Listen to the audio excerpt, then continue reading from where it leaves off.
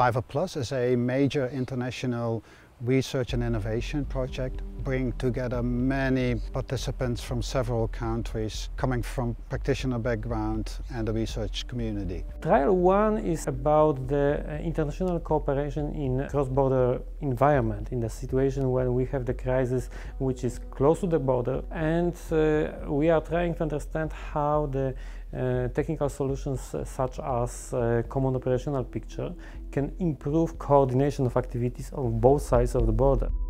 The scenario is a massive release of a toxic liquid from a reservoir, which is very close to the reality because the scenario is based on the previous emergencies which happened in Europe already. There was a heavy rainfall through a couple of days. There was the maintenance problem in the factory. In the development of the scenario, this is the mixture which is called the red mud. The breach in the embankment is over there. In crisis management situations, it's very important to have a common operational picture and raise awareness to all stakeholders involved in managing this crisis to get a good view over what's really happening.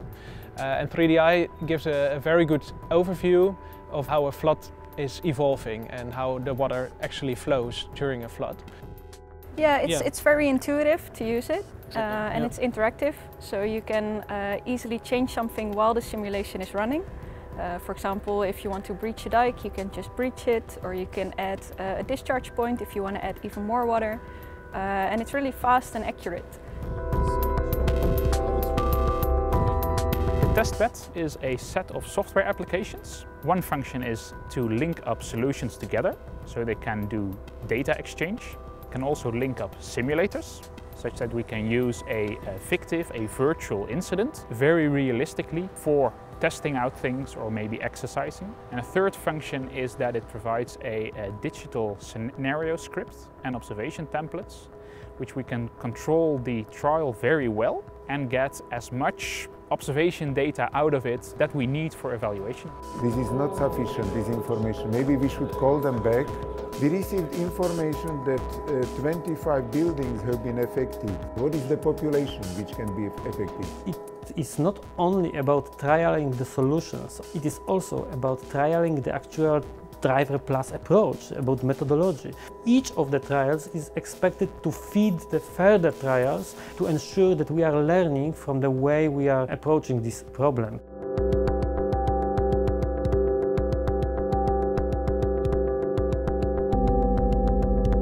Trial is in fact a kind of experiment.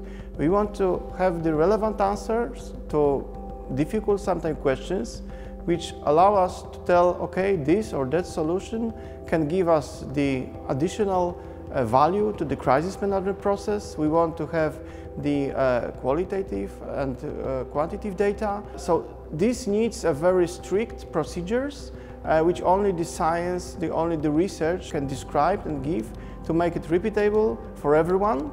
And this is also the aim of the project.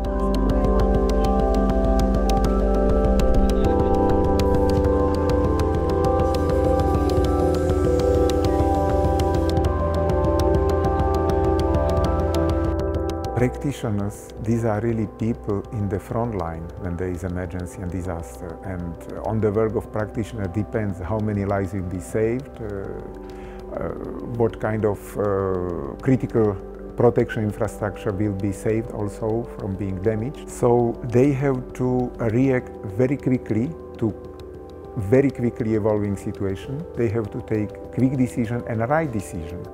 So they have to be equipped with appropriate innovative tools which facilitate very much the decision-making process.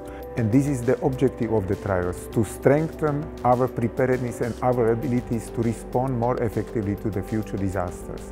So I think this is extremely useful tool for ISDR, and I hope that they will make full use of it.